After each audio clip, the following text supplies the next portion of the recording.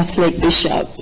The Chief of Defense Staff of the Gambia Armed Forces, Lieutenant General Masaneh Kinteh, has promised that the Gambian Army will remain under civil authority and its members will effectively execute their roles and responsibilities without any political alienation. CDS made these remarks during the first press conference with local journalists since he assumed office. Afan Rakani was at the press conference and he filed in this report. In a press briefing this morning, Chief of Defense Staff Lieutenant General Masaneh Kinteh told journalists that recruitment into the Gambia Armed Forces for the past 22 years was politically influenced.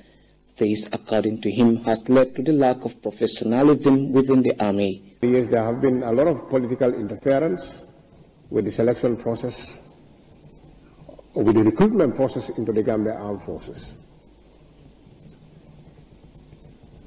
It is not that the requirements or the criteria are not well spelled out.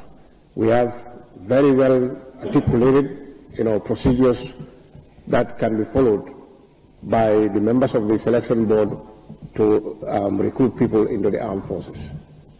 Its application over the years has been flawed as a result of direct political interference with the process. Fully backed by public funds, the Gambia Armed Forces is one of the most dependent institutions under the government.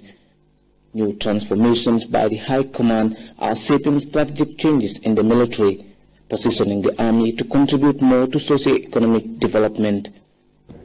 The Gambia Armed Forces is a great potential, or has great potential in contributing directly towards the GDP of this country. If our engineers are trained and equipped, they can build structures, both vertical and horizontal structures, as it is happening in other countries, that will directly save the government some cost, and at the same time it will contribute directly to the GDP of the country. When challenged about his frequent travels, CDS Kinteh said his travels are meant to foster bilateral relations between the Army and its international partners.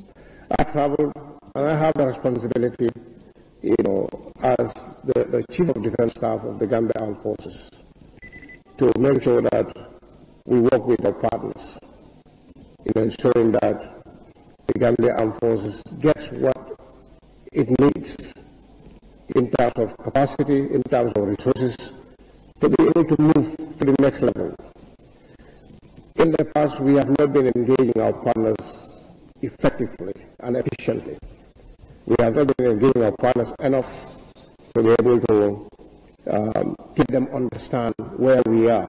Judging the state of national security to be relative, he assured Gambians a new moment of civil-military relations that will be apolitical and impartial to execute its responsibilities with diligent professionalism. Reporting for GRS News, I am Famarakani.